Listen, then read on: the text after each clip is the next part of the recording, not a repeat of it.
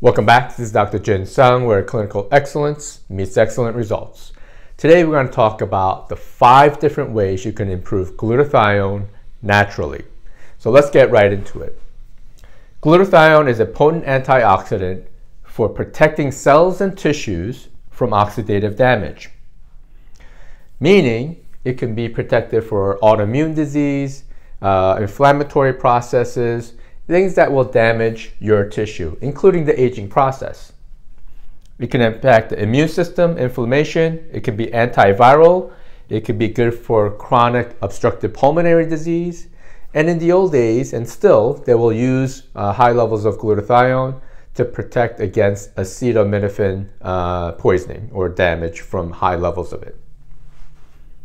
Number 1, sleep. Lack of sleep will increase oxidation and will deplete glutathione. It's important to get, for most people, 7 to 9 hours of proper sleep.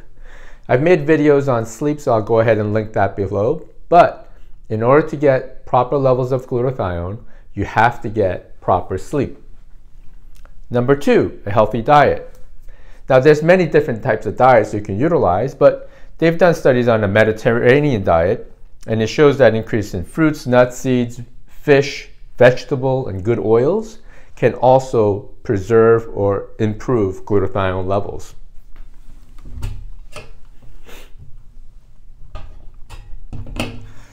Number 3, increase sulfur-rich foods. Cysteine is a sulfur-containing amino acid found in high levels in high-protein foods, poultry, meat, fish, etc. Sulfur-rich foods that has glucosinolates are cruciferous vegetables, broccoli, cabbage, Brussels sprouts, onions, and garlic. So you can utilize those to improve glutathione levels. Number 4, limit alcohol because it stresses the liver. If you stress the liver, glutathione will be depleted. Number 5, exercise. Now, exercise is very crucial. You have to get 40 minutes of exercise 3 times a week, minimum, to improve glutathione levels. Number 6 could be a cold shower. It's been shown to increase glutathione levels in some people, so cold showers can be quite beneficial. And some of the supplements that you could just take for glutathione is liposomal glutathione, NAC or NAC, and acetyl L-glutathione.